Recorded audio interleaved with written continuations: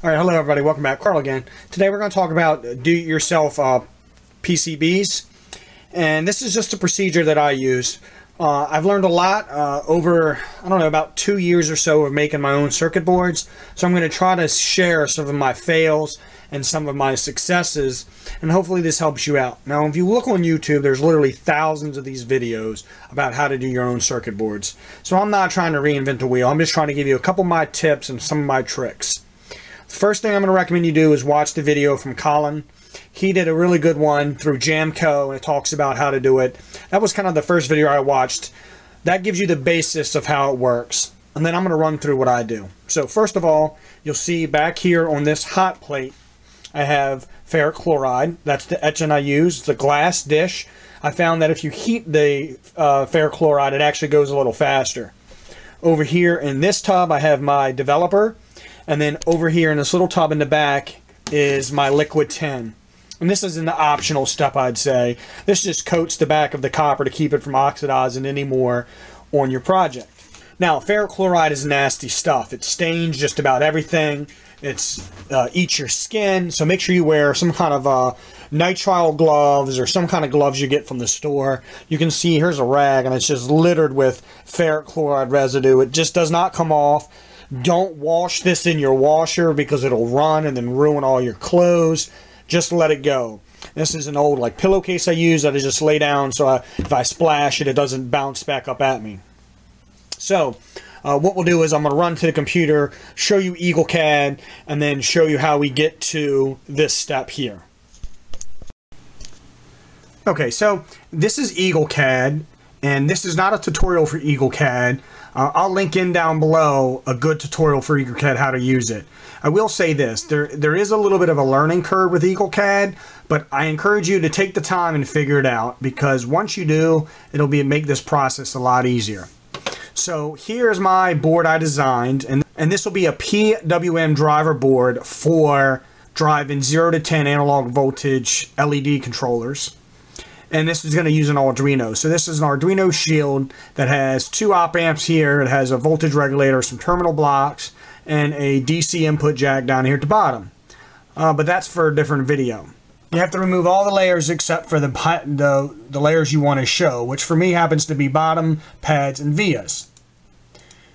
Now this button down here, this little green triangle, or excuse me, this green crosshair thing is the rat's nest, and so that calculates basically your ground plane in what I have.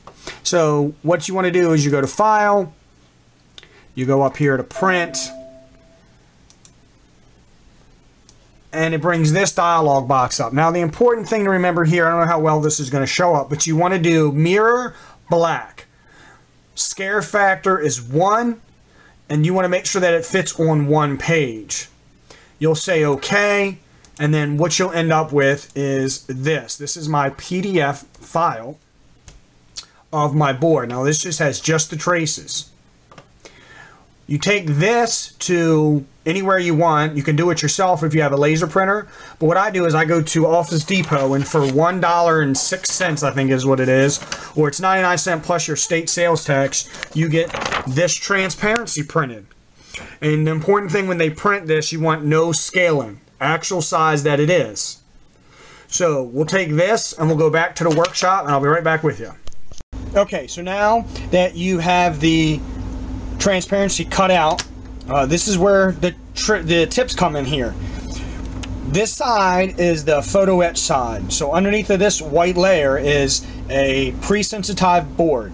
And the way the process works, if you don't know, is you stick your artwork over top of the board, you stick it in this frame, and you shine fluorescent light on it for about 10 minutes. What that does is that basically the UV rays from the bulb, some process from the bulb, maybe it's not UV, causes a chemical reaction on that pre-sensitized board. Then what you do is you rinse it in the developer, and the developer only etches away areas that have been exposed by light. Stick that into the ferric chloride. Ferric chloride etches away all those white spots, and what you end up with is an etched board. So I always recommend, I didn't say this when we were at the video, but I always recommend to stick on the bottom some kind of letters. So you can see here it says RDF _PWM. Up top I have a 5. I also like to mark 0, so that's 0, that's for D0. And then on the pins here, you'll see there's a 1 next to these op amps. That's number 1 pin, because when you go to put it together, that's important that you know which is pin number 1. Now, on this side, when it looks like this, you want to be able to read words, because remember, this top side reading the words is what the board's actually going to look like, and this white side is actually your copper side. So what I like to do is just line it up, make sure you leave yourself enough slack, and then I like to take this straight edge so I can have a nice even mark of where it needs to be. So I'll pull that off and I just draw a line, and then I do the same for the bottom. Now I like to use the straight edge because I want to leave myself border on this thing here. Leave myself border on the artwork. You can see here's the artwork end here, and then there's actually the transparency end. That way I have something to type this to. Okay, so now you have this board. This is your outline. I'm going to cut this out, and I'll be right back with you. Okay, before I forget, this was the kit I actually bought. This is from MG Chemicals. I bought it from, I think, Electronic Express, perhaps, online. Comes in this little Rubbermaid type container, and it gives you a pre-sensitized board, a 3x5, a 4x6, and a 6x6. It gives you developer, ferric chloride, brushes, instructions, gloves, and the development tray, which is actually the tub that's in. And the part number is 416-K. I really like this kit. It has everything you need, comes in a nice plastic container. Now eventually you run out of boards and you have to buy more. This current board I got is GC, and it was 12x12, and I paid $19.20 locally for it.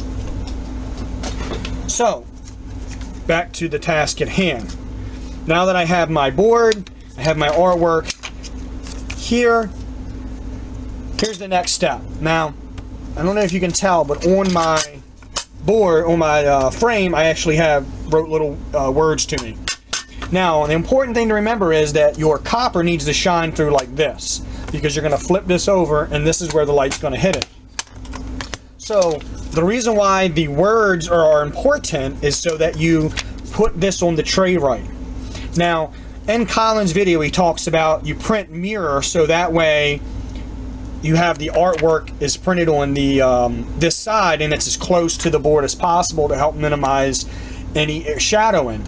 Now, I have found that it doesn't seem to make too much of a difference. The important thing is that you know which way it needs to go onto this frame. And the only way to know for sure is with letters. So you stick this so that you cannot read the words. Not able to read words is my little reminder. And I'm just going to take a piece of tape and tape over the edges. And you want to leave this as flat as possible. And that just holds my artwork. The next thing I'm going to do is turn all the lights out. Now, I have done this in very dimly lit rooms. Usually what I do is leave a light on like in my hallway of my workshop, just enough so I can see. Because I'm going to peel this layer off, stick this down. I'm going to then flip the board over, and I'm going to verify that it all lines up, because that's important. Once I get the fit, once I get it exactly how I like it, I flip it back over, and then I stick a piece of tape across this corner, piece of tape across this corner. I take the back to the mirror, stick it in, and flip it over. And by that time, I'll have the lights back on, so I'll bring you back into video. So hold on just one sec. Okay, just a couple notes. I have this in here. One thing you want to be cautious of is don't cut your circuit board really, really big. Because remember, the more copper you have to etch away, the longer it takes that ferric chloride to do that. And then the less potent your ferric chloride becomes over time. Also, don't cheap out on the tape. Put nice big pieces of tape across. You want to tape to the glass. And then the other thing I like to do is have a microfiber cloth ready to go, so I can just kind of dust off the glass so that there's no fingerprints or smudges. So here is what it looks like.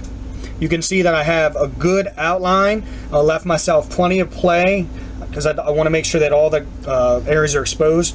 Now I'm going to leave this under the light for about 10 minutes, and the light that I typically use is just a 100-watt CFL bulb here in this light. Let me see if I can get a shot of that right here. I'll turn that on, and I do exactly as Colin described in the video that I watched. He did 6 to 8 inches away.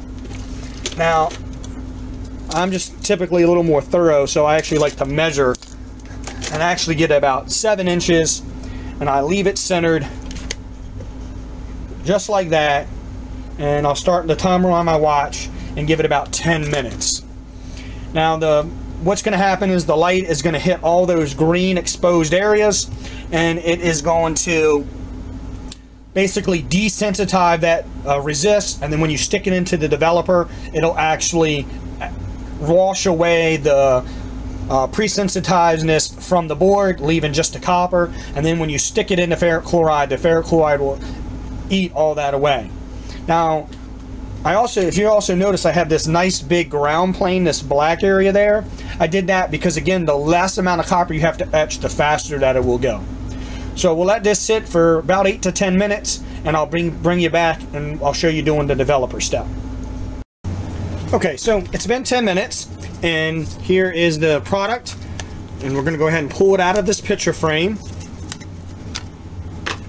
And what we're going to do is take the board off and stick it right into the developer. Now be very careful. You don't want to try not to touch the pre-sensitized side. You might be able to make out the different colors. I'm going to stick it right into the developer. Now it takes about a minute for this to develop, and I'm just going to lightly agitate it. Other note is I went and got some fresh water. A couple other notes that I'll have, some tips that I have. The positive developer, I usually can get a good amount of uses out of it before I have to get rid of it. The developer will actually start to change color once the resist actually comes off into the water. So when it changes color, you'll know. That's the same with the ferric chloride. Right now, if you look at the ferric chloride, it's pretty clear, and that's good. I think that I've only etched one board in that batch of chloride. As the copper starts to come off into this, what happens is it will start to darken that water. So when it gets real dark, and obviously the less ferric chloride, the longer it'll take to actually etch. So let's see if you can see here the developing process. You see it's starting to come, it's starting to wash off. One thing you don't want to do is you don't want to leave it in there too long, but you got to make sure you leave it in there long enough. And you'll know because I have this little old bamboo stick. I don't like to stick my fingers in this water, you know, in the chemicals, even though I have my nitrile gloves on. I forgot to mention that. You can see here in the middle where you still have some etch coming off, some photoresist, so you want to just keep it in there for that period of time. Takes about a minute. I usually leave my stopwatch going on my clock, so I have 10 minutes for the etching part, and then it takes me about a minute to get it in here, and then about a minute in the etching or so. Now it goes straight into the water, and that's it. Let me grab a towel. We'll dry it off.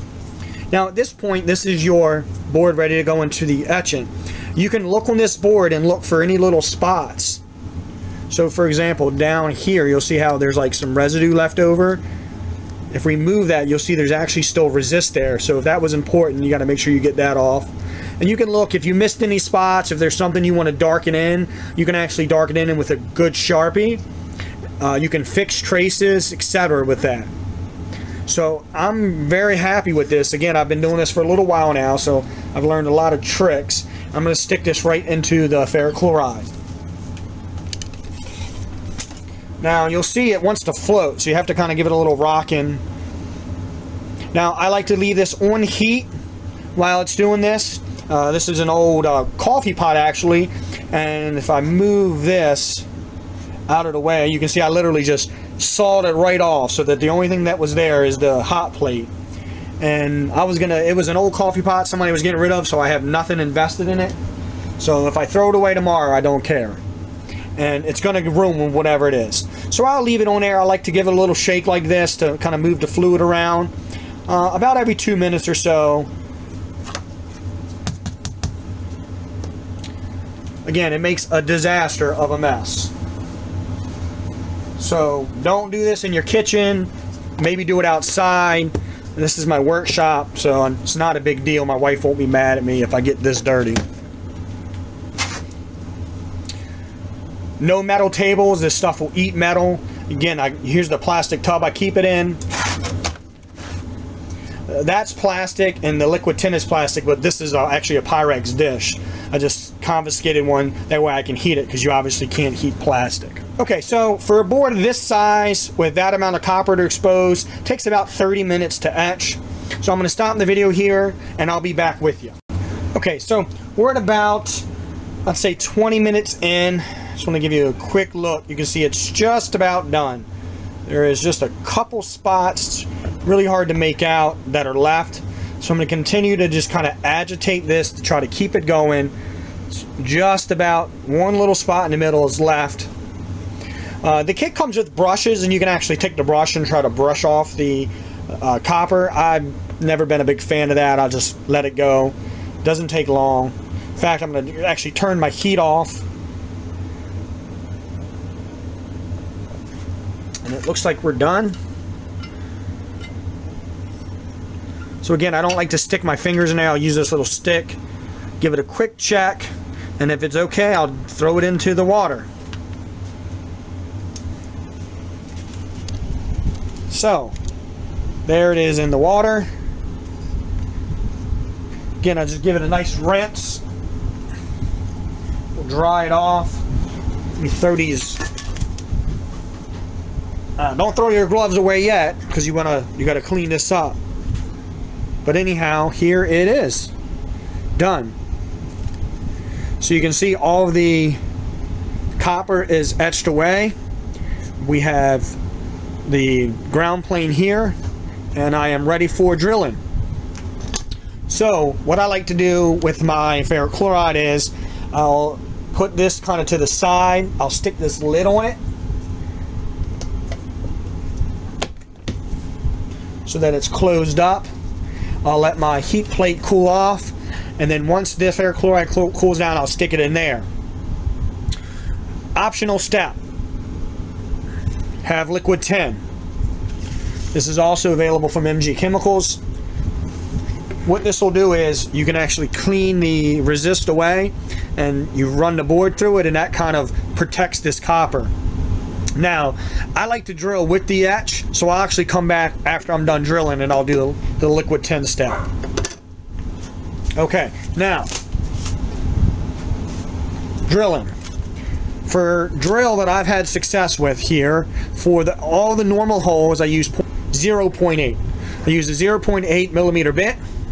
And then for the pin headers, I use 0.1. The TO220, this here is actually a voltage regulator, a TO220 voltage regulator. For those, I usually use the 1.0. So all these kind of oblong holes, I use 1.0. The normal small holes, I use 0.8. Drill bits. Now you can go on eBay and buy them. Harbor Freight, it's like $3.99. You get this kit. You get 5 of the 0.8, 3 of the 1s, 2 of the 1.2, 2 of 1.5, etc. Sometimes these bigger bits are useful. What I do is, they're impossible to tell what size they are, so I have a digital micrometer. I just mic them up, and then I have a tray that I separate them into, and that way I always have them ready to go. The 0.8 bits, they do break. I've drilled a good amount of holes with these, but for $3 you can't go wrong. So I'm going to get this in the drill press, drill these holes, and I'll be back with you. Okay, so all my holes are drilled. What I like to do is, the back here is kind of rough now from the drilling process, because you drill from this side down. So I like to take just a fine file, and I'll just kind of go over top of these holes.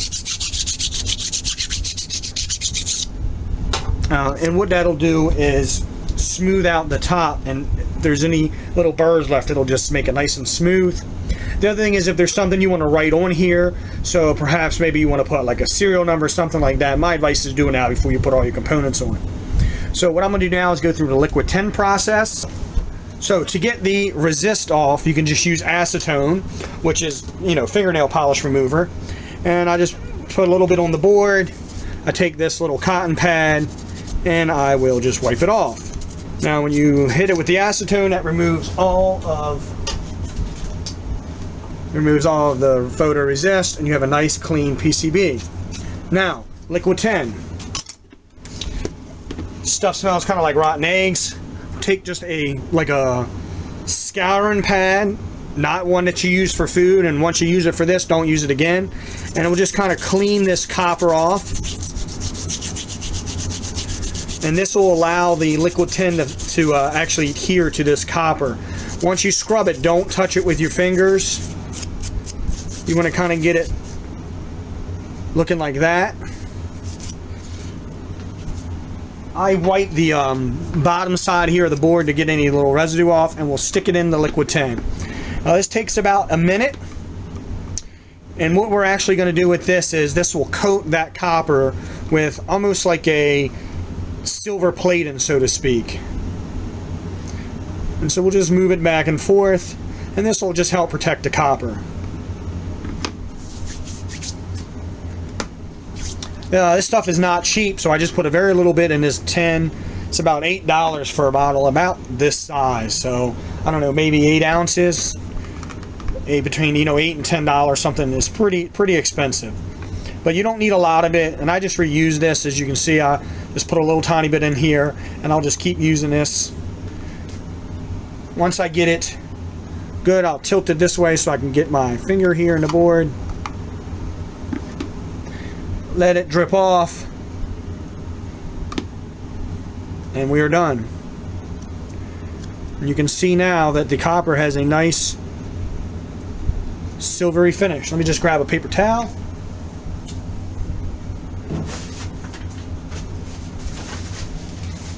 Again, I don't recommend not using gloves, as I just did. I would say you definitely would want to wear gloves with all these chemicals. They come with MSDS sheets for a reason, because they're not healthy for you to be coming in contact. Also, I have a window off camera you can't see that's open for my ventilation, and there's a small fan behind me blowing the stinky, stale air out so I can get some fresh air in. And that's it. Okay guys, well, any questions, as always, ask below. That's going to conclude this part of the video.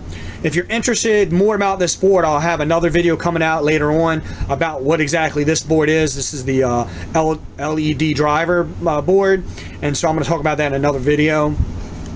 If you have any questions about EagleCAD, ask them down below.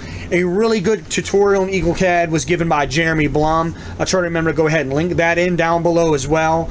He actually starts a project. I learned a lot from his videos, and then just trial and error. And also, don't forget to use Google. If you have a question about how do I do a ground plane, there's a specific video on how to do a ground plane, and that's just this big copper pad. And it takes a lot less time to etch this that way. So, thanks for watching. Please hit that like button. That really does mean a lot, and it really helps me out, lets me know that I'm on the right track with these videos. If you didn't like something, leave that in the comments below. Let me know, hey, you didn't mention this, and I do my best to answer all those questions right away. Alright guys, thanks again.